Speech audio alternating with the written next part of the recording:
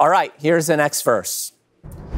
For we must all appear before... Grace. 2 Corinthians 5, 9-10. That is correct. Please recite it. 2 Corinthians 5, 9-10. Therefore, we make it our aim, whether present or absent, to be well-pleasing to Him. For we must all appear before the judgment seat of Christ, that each one may receive the things done in the body according to what he has done, whether good or bad.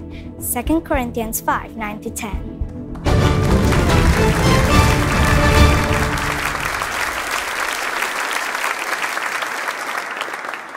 We all like hearing you recite passages, Grace. That was really cute.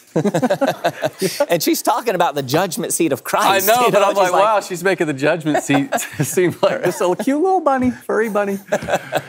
Grace, I understand that you like dancing. What kind of dancing are we talking about here?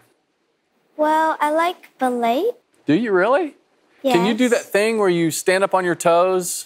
No, not yet. No, not yet. But like, exactly. So can you show me what ballet dancing looks like right out here on center stage? And if you'd feel comfortable, I could come out with you and maybe you can show me a move. Well, Grace, Jason was trying to make you do something you didn't like, but I'm going to be the nice guy. Grace, you got 500 points. Good job, Grace.